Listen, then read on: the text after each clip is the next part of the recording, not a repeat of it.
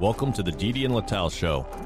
Advice, thoughts, and stories from a married couple on cybersecurity, technology, and life in general. Now here are your hosts, Didi and Lital. Hello and welcome to the Didi and Lital Show. Another week. How are you doing, Didi? Well, I am broken inside. Brady. That's what happened? That's a T-shirt. Now he retired twice. And Do you think now it's for good? We don't know. I doubt it. I think he did. Do you think he's getting back with Giselle? No. I don't know. The Instagram looks like it might happen. Well, Instagram is your space. Old people curmudgeing on radio, that's my space. Okay, so... Gabi, what do you think? I don't know, to be honest. You're not following. Well, we have a great guest with us today. Gabi, please introduce yourself. Very happy to have you with us. Thank you very much for inviting me. How's it going?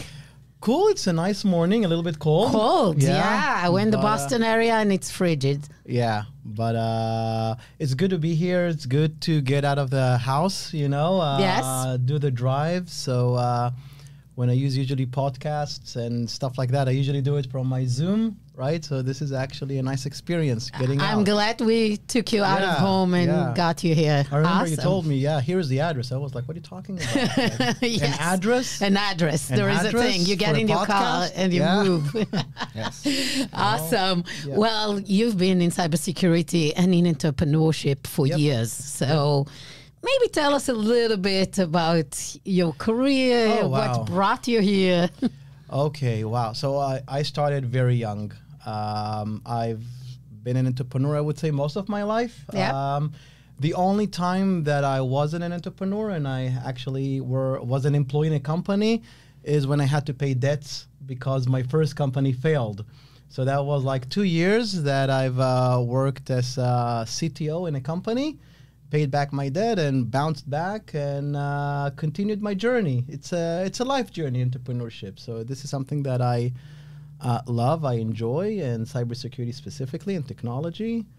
I won't go throughout my entire career. It's going to be a lot. Tell us the interesting tidbits. Yeah. So the last, I would say, 15 years, I've built a company called Observe It, which is an insider threat solution that was basically sort of like a big brother, to be honest. And we were building a program that watched what people were doing on their desktops and servers in order to find if people are misusing data in the company, whether partners that connect from remotely do that.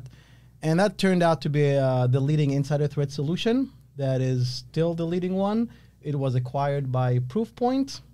After that, I took a 180 degrees turn. I tried my luck in something totally different in the consumer space, in the fashion business. I'm not fashionable by any means, but I created a mobile app, which failed miserably, to be honest. But it was an interesting spin and learning curve for me about content creation, about consumer marketing, which is very, very different from the B2B that, we mostly do here. So that, together with my background in security, obviously led me to start Wizer, which is a security awareness solution where we create viral videos about security awareness stuff that everybody can enjoy, including families and kids. And we created a platform, and we've grown exponentially in the past 3 years. So we are over 10,000 customers that are using our product. And we have both a free version and a paid version. And we've been growing like crazy. And people love that videos that feel that they are very similar to what you experience in social media. So I took that social media aspect, the thing that I learned in the fashion business, how to create content, and I used that together with all my cybersecurity experience. And I think something beautiful really came out of this. That is so interesting because that's not the typical road that entrepreneur and security B2B business will take. Yeah. And so is your... Lital, let me pause you for a sec, because let's agree to disagree. Okay. Because what I've seen with almost everybody in security is that you get out of security because you said, I have enough with security. And then you go to someplace else. You say, oh, crap, this is I did it. so boring. Right now, I'm talking to a whole slew of PMs that are going back to security, because after you've done security a little while, it's really hard to go into, is this all we're doing? I have to say, from my experience, I kind of like took a break from cybersecurity for a while and did a little bit of different tech, data, education tech, came back, and I'm not leaving. It's an addiction. Once you get into security, it's like something that holds you. Yeah. I think, the consumer wasn't boring at all. It just failed. Yeah. So, and it was upsetting, obviously. It's because your fashion taste is not No, as nothing good to as do the with market. fashion taste. Again, that's a whole new, I have so much that I've learned about, the consumer space. I can talk about it for an hour. But it's I love it, and I may go back to it one day. But what I realize is that I can, when you're looking at things from a different vantage point, and you can bring that into the, B2B world, something amazing happens when those worlds collide. When you can sort of stay in the business of cybersecurity, but think like, consumer marketing. And that's why I also picked security awareness, because it's applicable to all of us. It's not something that, you have to be very techie to understand. That's something that is applicable for my kids. Yeah. Right? It's something that you feel that you can make an impact on the world. You can make the world a better place. And you have to bring something different, because the way security awareness was, the way I saw it, it was people talking very, techie to other people. And the thing is, because security awareness is a compliance requirement, people are forced to watch it. And because people are forced to watch it, all the employees have to watch it, and they have to get this 100%. So the quality of the content is very low, because it's not a choice. So people are sitting down, doing the training and not usually doing something else at the same time. That's true, because the people that created the content don't have that mindset of, what if they didn't have to do this? Yep. Would they watch what I've done? But they assume, look, you're going to be sitting down and watching it anyways, so we're going to do it our way. And I said, no, it doesn't have to be like that. And that's why I post a lot of the content that I create, that we create on social media, because it allows me to gauge if people are actually interested in the content, because it's optional, right? They don't have to. And some of those videos blew up. Like, I'm talking like 100,000 views, 300,000 views, which is like crazy. And people are sharing it, and we're posting it all over social media, not just on LinkedIn. For some people that know me on LinkedIn, but we're posting it also on TikTok and other places. And the fact that people are sharing it tells me this is good content. And then we push it out to employees, and we created actually a share button in our platform, so employees can share it with their families and friends for free. They, no sign up or anything. You can grab the link and share it. And that's one of the key indicators we track the most, not completion rate. We track how many people, how many employees choose to take those videos and share it with people externally. I love it, because it makes the content not just, being a compulsory thing, but actually something viral that, you start, and probably you get paid by those companies that have an obligation to force the employees to go through those videos. But actually you're doing a better good of making it viral, making people around the world know about it. It's that mindset of you have to make it viral.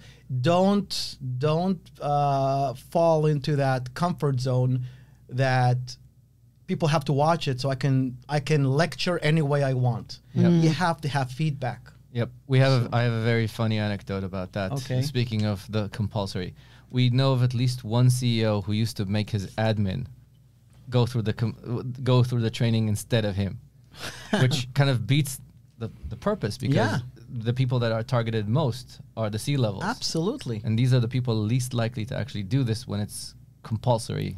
because again, I think that's where we failed in security awareness, and that's what I came to change, and that's why I post a lot about it in social media. And social media allows me to keep, sort of to sharpen my saw, like to make sure that we keep on creating engaging content, because, like I said, the companies and the completion rate will probably always be 100%, just because people are forced, you nudge them enough and stuff like that.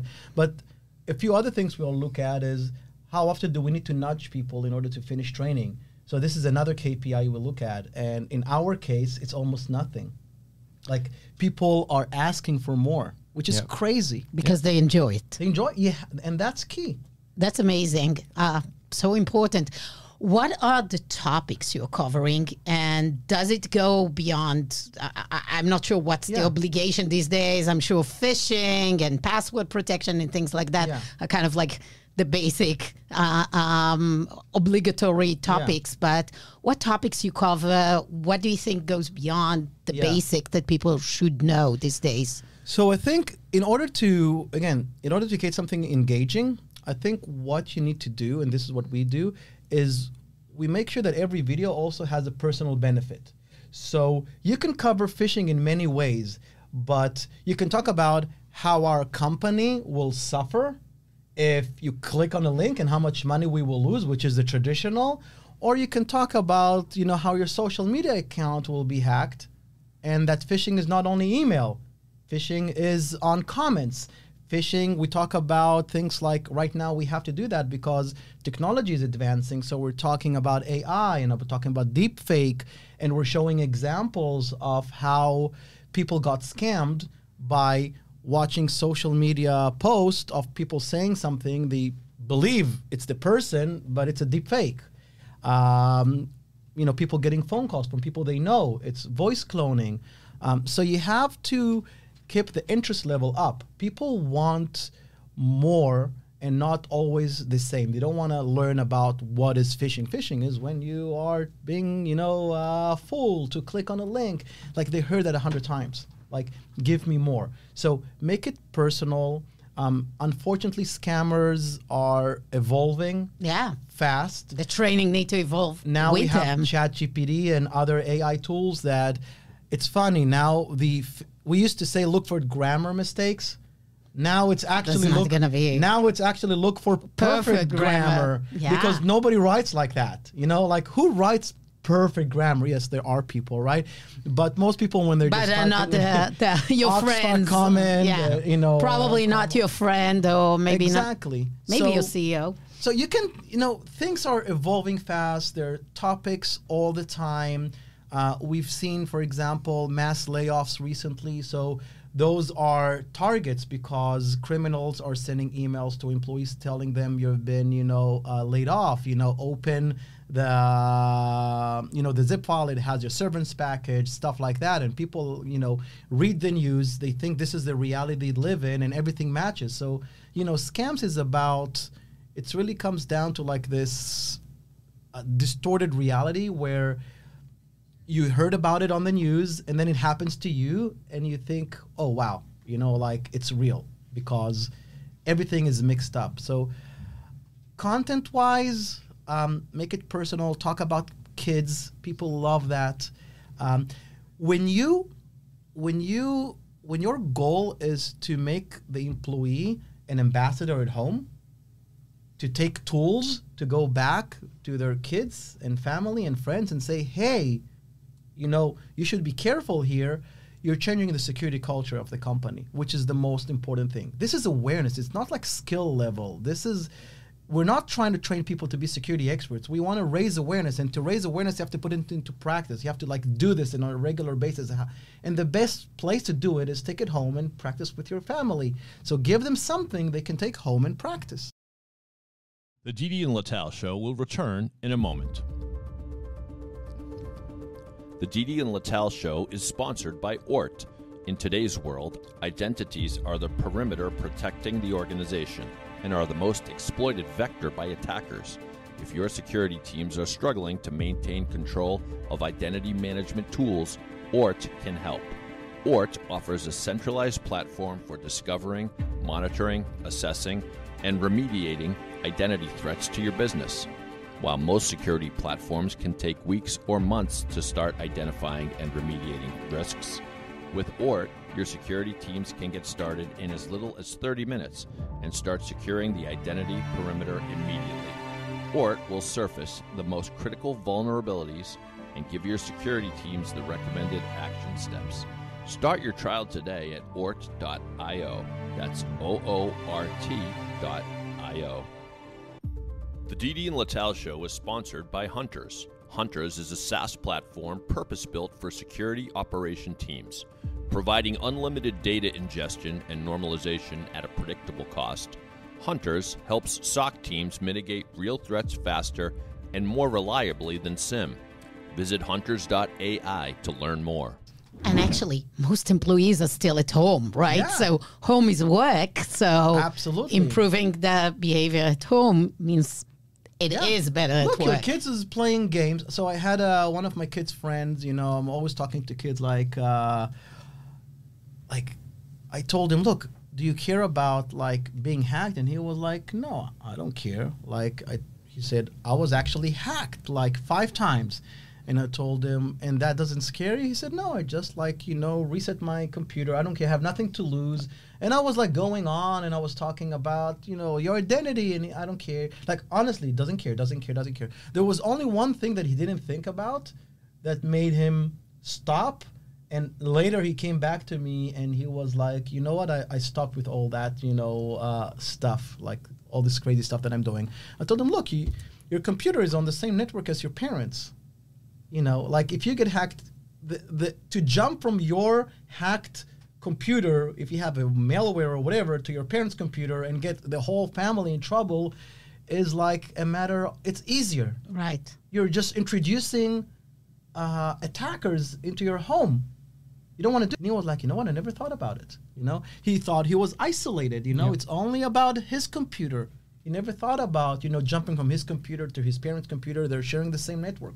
What I found to work with the kids is that somebody will hack them and then embarrass them publicly, send an email to everybody at school. That usually kind of. So that's another thing that happened where a kid that I spoke to, his Snapchat was hacked, and the thing is, what they do, a lot of those kids are using Snapchat, all of that because the camera has filters. So they save that in drafts or private or memory. All of those things are private sections in the social media app. They're not publishing it anywhere. It's private, but it's cool, a lot of funny stuff. And he had some embarrassing, pictures of him and his girlfriend, and he was hacked. And the person that hacked him just did it for fun. He just spilled everything on social media. For didn't ask for money, didn't ask for anything, just to show the can. That's it, And for the social life of a teenager, the embarrassment, the emotional toll. It was a huge emotional toll. And people don't realize, there's nothing really private on social media. Storing all those sensitive documents, people use their phones to take pictures of documents, The minute you took a picture, is out there. Yeah, you take a picture of just a document. Saved in the cloud. Not even the cloud, yeah. You're just, if something happens, you have apps that are accessing your photo album. Right. They can read all those sensitive documents that you stored on your phone. You took a picture of your driver license. You took a picture of... So people don't connect the dots.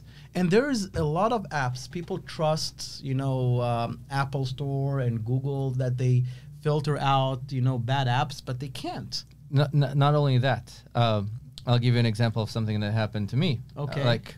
Recently, and I'm security trained. I was trying to park in New Hampshire, and it's the middle of a snowstorm, and I look for the name of the parking app. Okay. And the first app that comes by is a scam. It looks exactly the same way. Yeah. And it comes up in Google. It's the first app that comes in the Google search. Yeah. It's not... Really? It's not... Did you report it? Of course. Do you think anything happened? No. I can still find that. Look, a lot of those criminals hack ad accounts, Facebook ad accounts or Google accounts, and a lot of those companies are not even tracking those accounts at that level, and they're posting ads through legitimate companies. As if it's the legit company. Yeah. So it appears but they it's change the the legit phone app. number, they change, the URLs because they hacked the ad account. Yep. So that happens all the time. You can't trust, all those ads not on Google, not on Facebook marketplaces like crazy with scams. It's a minefield, to be honest. Like you need to be lucky not to step on one. That's where we are right now. So it's a complex world. It is. And what's the best advice you can give to, those that are not expert, that obviously we are getting confused and like deep fake can confuse us. Deep fake voice calls can really confuse us. What's the best advice for people?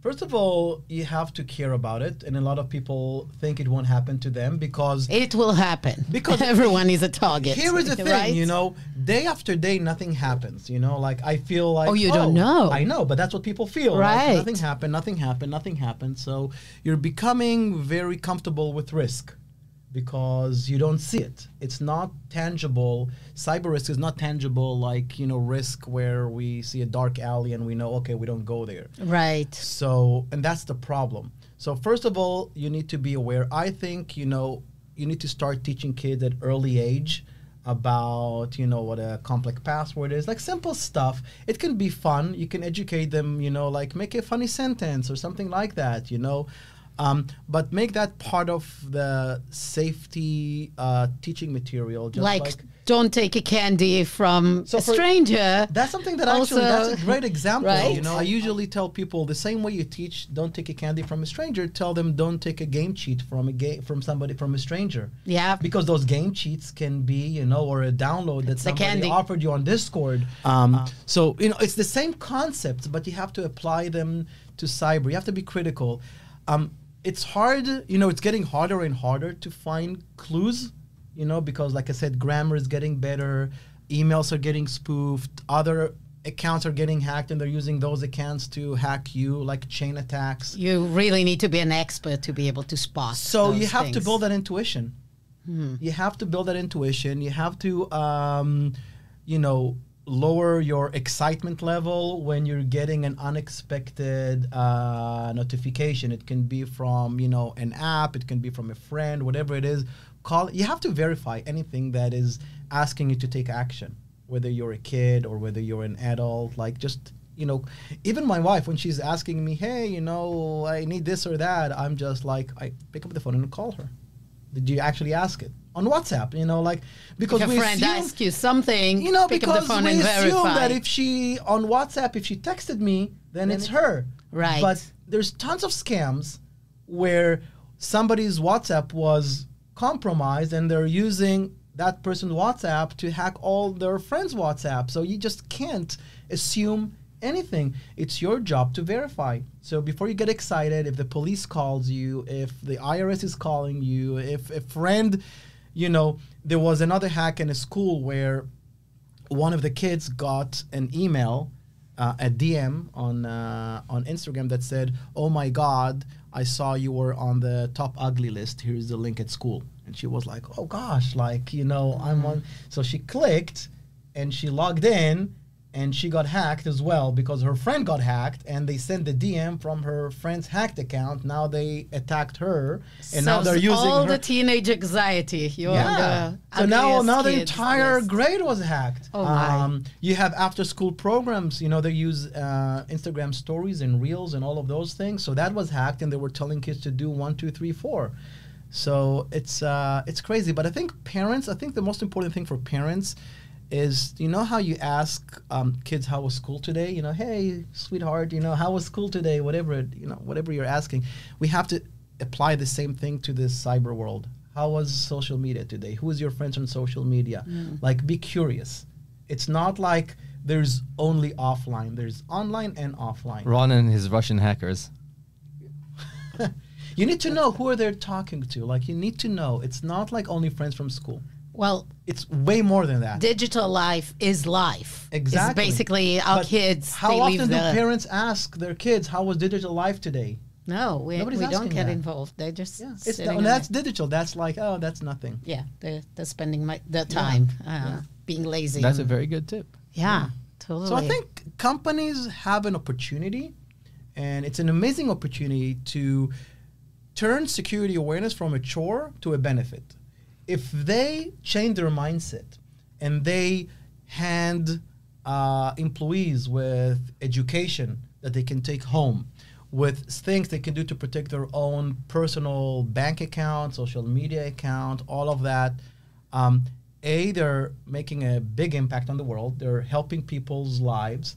And that mindset will apply at work as well, because the way you behave at home is the way you behave at work. So it's not like two lives. So if you start to become more aware at home about your bank account, about your social media account, about your kids' account, now when you come back to work, you apply the same concepts. I love this idea. I think it's something for HR and other to think about. The same as corporates apply all those wellness programs. It is a wellness fitness, program. right? It is. Yep. Like they bring in a nutritionist, or they offer you free gym membership, and like they give you all those perks. Why wouldn't they kind of like Who wouldn't give want that? But the thing is, so question go ahead. about that. Which populations actually object to this? Because you said who wouldn't want this? Who doesn't want it? Are there people that don't want it? You know, it depends on how you approach it. But I think we have harmed ourselves by this compliance, forced training where we have to do the same every year as well. We're like going back to like first grade every year, and they're like, and nobody cares, and they're just pushing it out because it's compliance. So there will be a pushback if people are thinking, okay, it's going to be more of the same. So, but if you flip the tables, you turn the tables and you come to people and you do like, hey, we're doing a bring your kids, webinar about online safety. It's optional. Whoever wants can join. I'm doing this for our customers, and like it's blowing up. And like we have a limited amount of people that we can, have on a webinar, and usually it's like tops it. We have to do like multiple. People want it. Who wouldn't bring the teenagers to watch it? Of course. Bring your teenager. And it's an interesting topic. It's relevant to all of us. But again, I think that's why I got into this, because it just doesn't make sense that people are pushing back. Like, people should want this.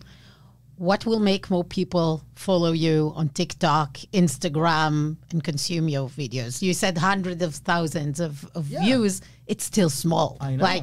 I know. Compared with the world. So we're doing two things. We're trying to make the companies push out this content to their employees. Yeah. I'm talking the optional content beyond the traditional security awareness.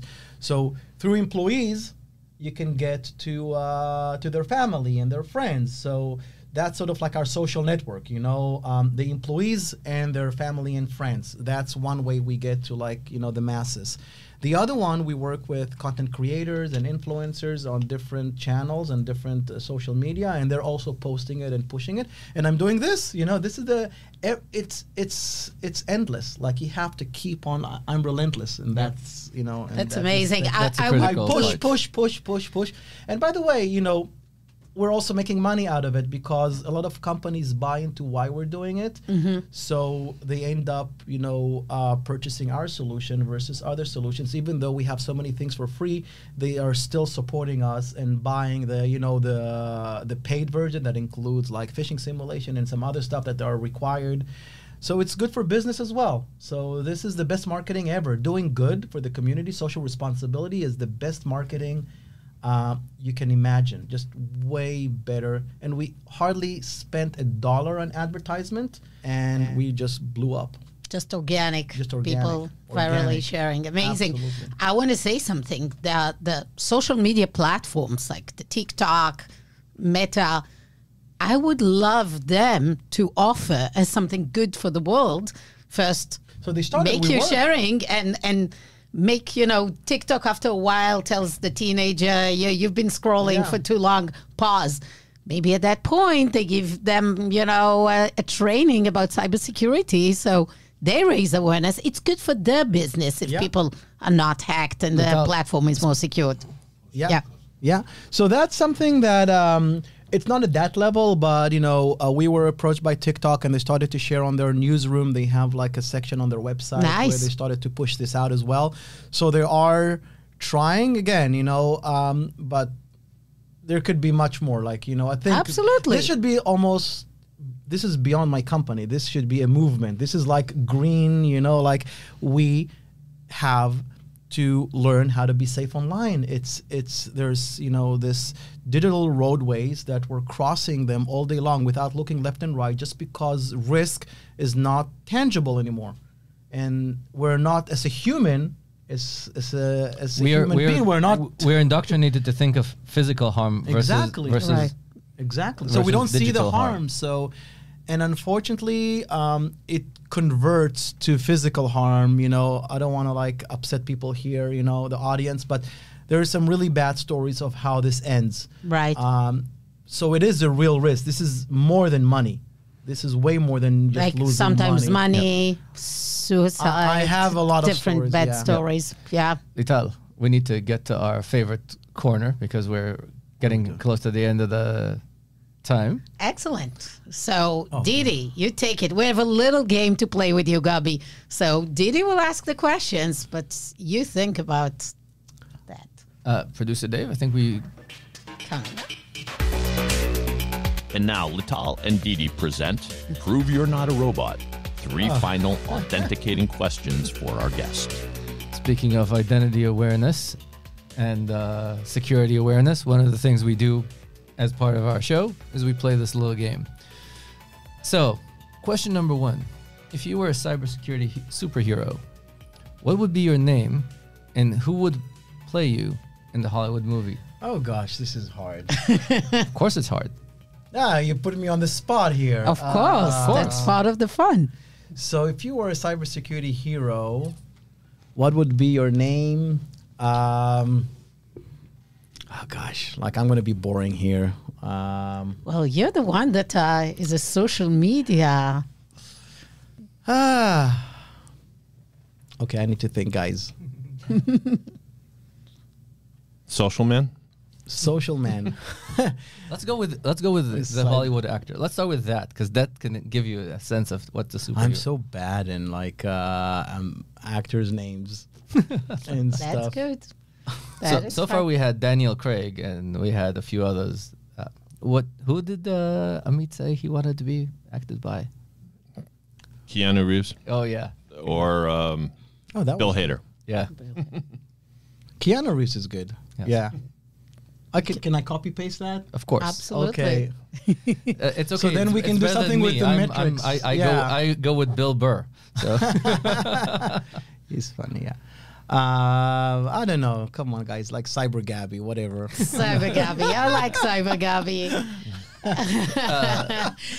Okay, what's your favorite hacking or breach horror story? But that Could be doesn't go personal. together, like favorite and horror. Like Maybe real not, ones. or maybe not your favorite. I have horror the stories, but I don't know worst if it's one. like I don't know if it's a favorite. Like it's a bad one. Do you really want me to tell you this? If you want to share with the audience, if it's shareable. It is shareable, but we actually have a video about it. Oh gosh. Okay. So here is the story. Again, I don't know if it's a favorite, just to put things in perspective. But so I spoke to a mom. Her name is Lisa, and she's actually a private investigator. So she is knowledgeable about cybersecurity. She preached her kids about, all the risks and all of that. And she told me that, one day she, 7 a.m. in the morning, she's waking up her kids, and her kid is not in her room. Her 13-year-old is not in her room. And she freaked out, like, where is she? So she's asking her sister, like, where is she? She said, I don't know. She, like, at 1 a.m., like, she climbed out of the window with her backpack, and she went out with someone, I think from Snapchat or whatever.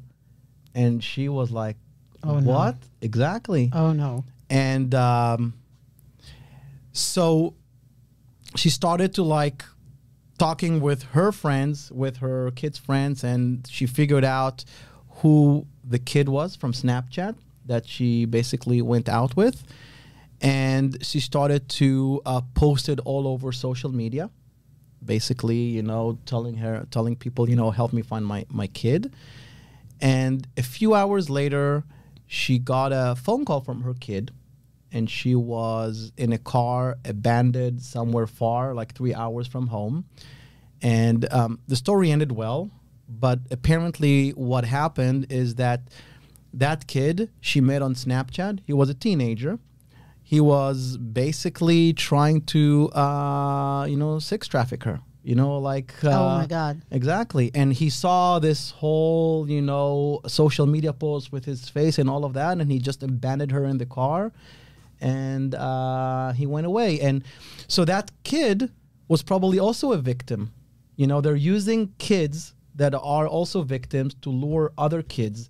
So we think usually about kidnap when you think about a grown up. The old dude in the white van. Yeah, this is not. This is just a kid. A network that take advantage of other kids to make them pull other kids. Yeah. And eventually, and that poor kid, she didn't even get what's happening. That's what happened after that. That's what they realized that happened. But she was mostly upset that he left her abandoned in a car 3 hours away from home, and she was crying, and she didn't understand even where this is going. This is terrible. But this is like Snapchat, So again, it's not a favorite story. It's a bad one. You talked about horror, but I think, I'm sharing this because I think parents should understand that there are also physical risks here. This is not just, and kidnap is, like you said, not a old guy or an adult with a white van, offering candies. This can be somebody just, that your kids are talking to. They can be 16, they can be 17. That's it. Cool. Sorry for that. Not cool, no. But... no. I don't know. Maybe you should edit it later because this was supposed to be a fun part. But no. You said honor. You said horror. We definitely want people to be aware of this. And be aware. And we're parents. And as you said, we all need to be involved. And she was a private investigator. So one tip she gave, by the way, and I sort of talked about it earlier. She said, look, I preached about this. I know this stuff. This is what I do for life. I talk to my kids over and over again about the risks. But she said, I didn't listen enough. She said, I should have, instead of preaching them, asking them, who are you connected with? Who are your friends? Or even be curious, ask, not scare them. And so that was her advice, basically. Be involved in their life. Because she could have known. She said, I could have known. The kid would have shared with her that she has a new friend on Snapchat. I could have asked, she said, because her kid didn't see that Snapchat teenager as a risk. She would have probably talked about him.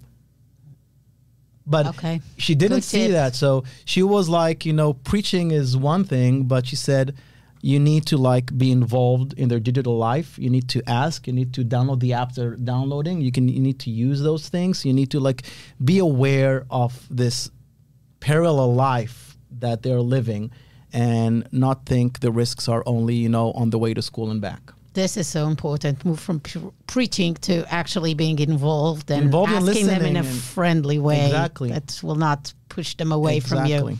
Well, here is a topic for tonight's dinner. Yeah. Yep. Definitely. Cool. What new technology is going to change the world in the next 15 years? And I think you already kind of alluded, but other things other than AI that are coming up? What do you think? AI is big. AI is big. It's already here. I think it's we're just starting with this AI thing. It's